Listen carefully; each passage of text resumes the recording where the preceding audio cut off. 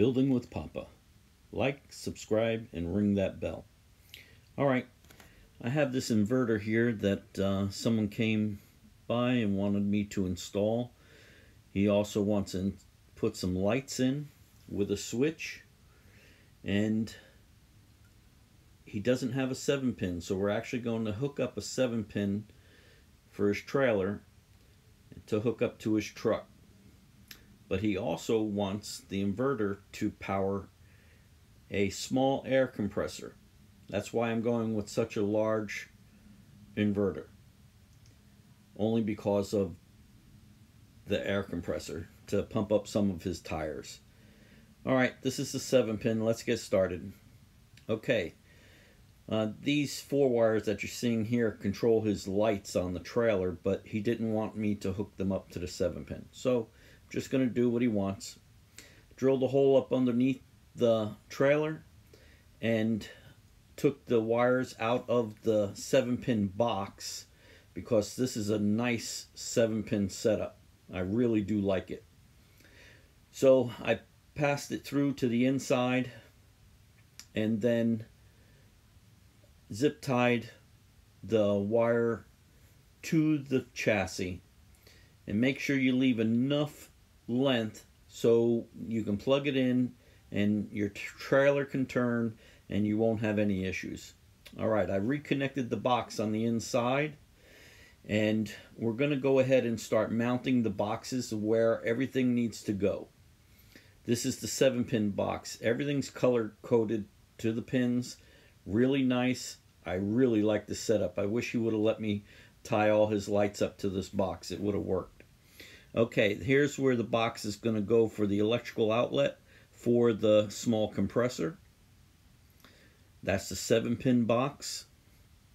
And now, as you can see, he has lawn equipment in this trailer. And up here we're going to install this box that has a switch, or we're going to install a switch for the lights. This is the inverter. These heavy wires that you see come with the inverter. He brought a marine battery, which I asked him to do so. I think that's a smart way to go. Make sure you put those caps on, get everything tightened up on your inverter, start locating every place that you want to put everything. So we mounted the battery. I screwed it down to the plywood, and it has the tie downs to keep the battery from moving around. I had to custom make the lengths of these wires so that everything would work properly. This is a long process, but it worked out really nice. Here's that 7-pin box. I run these 8-gauge wires from the positive coming off the 7-pin and the negative, and I bring them up. I put the red on positive and the black on negative because that's the way the battery is hooked up, and you won't get confused. Alright, this wire here is, I'm running it through. That outlet is for the small air compressor, so if he has to blow up a tire or something on his trailer or his lawnmower, he's able to do so.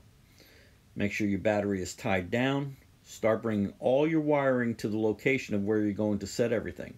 So we know this is where we have the inverter. We have it tied right to the trailer frame. The box on top is a junction box that everything runs to. So I start running my wires to each of the boxes, and then this way I'll get the correct lengths. I'll be able to tie everything together. Do not tie in the battery at this point. You keep everything off the battery. Last thing you do is hook up the battery.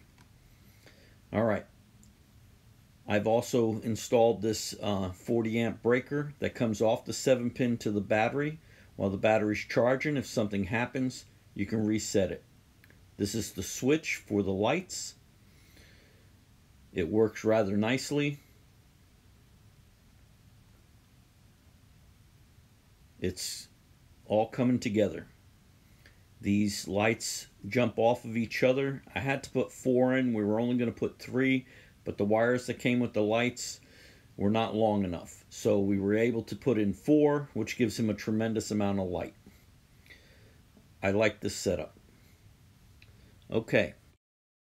All right, as you can see, the inverter's mounted. I have the wires from the inverter going to the junction box, and the wires for the lights and for the compressor are all in this junction box and all tied together. Now, the red wire coming off the inverter is going down to a nice breaker that is supplied by the inverter company, and then that breaker that's there, actually a fuse that they supply, I have it set up to where it'll connect to that battery nicely. You see the 40 amp breaker that I have with the 8 gauge wire, that's also the red side, the positive side, that's all going to go to the battery. Both the red wires there, the very large one and the 8 gauge, are going to be tied to the red side of the battery, but not till everything else is hooked up. And we're going to install the negative side first. Whenever you're hooking up a battery, set up the negative side first. Okay, we nearly have this completed.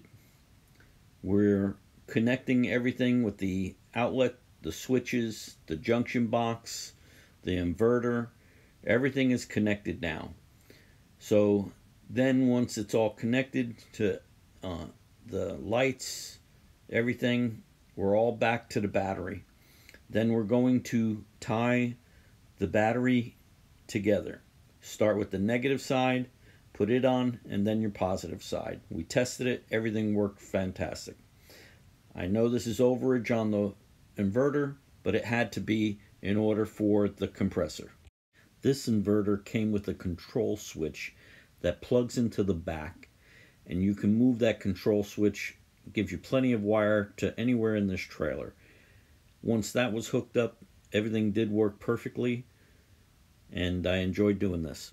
Building with Papa. I hope you enjoyed this video, and I'll see you on the next one. Have a great day.